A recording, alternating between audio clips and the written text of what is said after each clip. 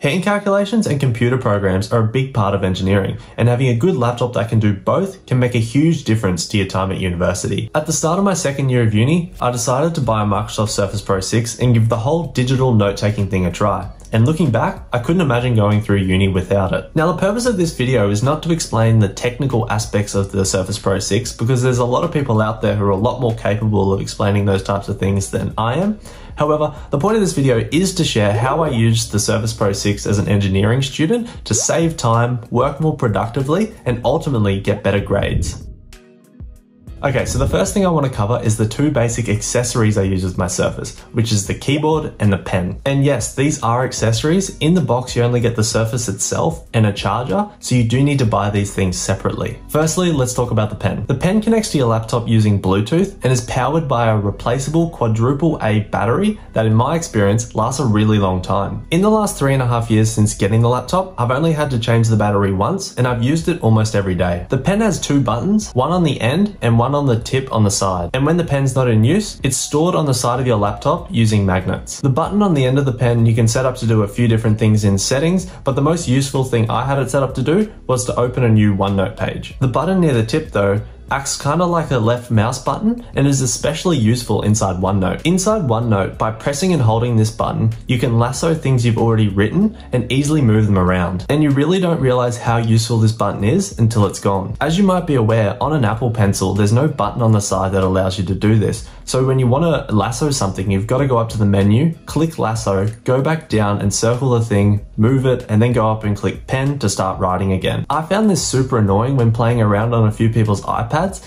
and this is something I definitely prefer about the Surface Pro range. Also, I want to mention that within OneNote, the end of the pencil also acts like an eraser, so you can just turn it around and rub things out without having to go up to the menu bar and manually click eraser. Now, I know on an Apple Pencil that you can double click the side of the pen to get to the eraser and then just erase using the pen tip, but I personally feel like turning the pen around and erasing that way feels a lot more natural and isn't as exhausting. Okay, and secondly, the keyboard. The proper name for the keyboard is the Surface Pro Type Cover, and basically it attaches to the bottom of your screen and is powered through your laptop, so you don't need to worry about any batteries. The keyboard is pretty similar to any other keyboard, but it doesn't have that same solid feel as a traditional laptop because it's able to fold all the way back so you can write on it when it's flat.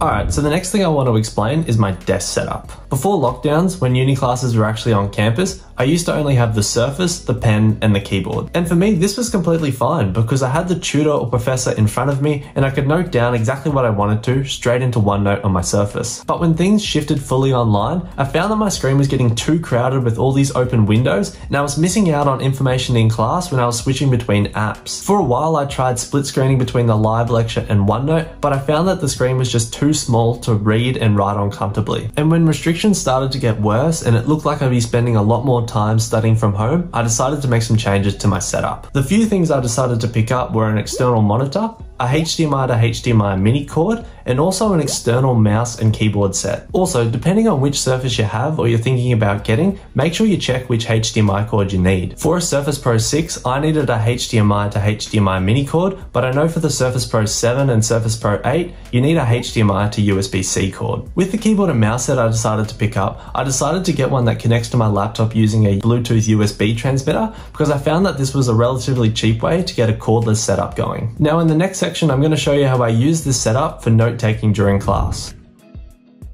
Alright, so let's get into how I use these new gadgets. So basically, the way I would have everything laid out during an online class is that I would have my monitor positioned at the back directly in front of me. It would be connected to my Surface via the HDMI cord. I would have the keyboard behind it, and I would have the mouse off to the right. Also, in the settings on my Surface, I would set up the external display so that it was extended directly above my Surface screen. Having things set up like this allowed me to put the lecture up on the external screen and have the full screen of the Surface as a note-taking pad. And by having the external mouse and keyboard there, it made it very easy for me to type out any questions and also take any screenshots so I could paste them straight into my notes. What I was kind of trying to achieve with my setup is to have things as close as possible to what they would have been like in person, which is having the thing that's being presented out in front of you and then having your notepad down on the table. By spreading out over two screens, I could get pretty close to this and also got some added bonuses like being able to screenshot the working out that's being done in the live lecture and pasting it straight into my notes. Alright, the next thing I want to cover is how I used the Surface when I could actually go into uni. Essentially, 99% of the time, I would have the keyboard folded back underneath and have the screen angled back at a position that was comfortable for me to write on. And the other 1% of the time where I'd use it differently is in something like a lab when I'd remove the keyboard or fold it completely back, turn it portrait, and just write on it while standing. In either of these use cases, when I wanted to get a quick photo of something, I just used the camera on the back of the Surface, which surprisingly takes good enough photos when you just want to add a quick photo into your notes. Times when I'd actually use the camera is when the lecture is written too fast and I want to take a quick photo just so I have a copy of it, and also when the lecturer might hand out a paper copy and I want to take a photo and then write on it within OneNote.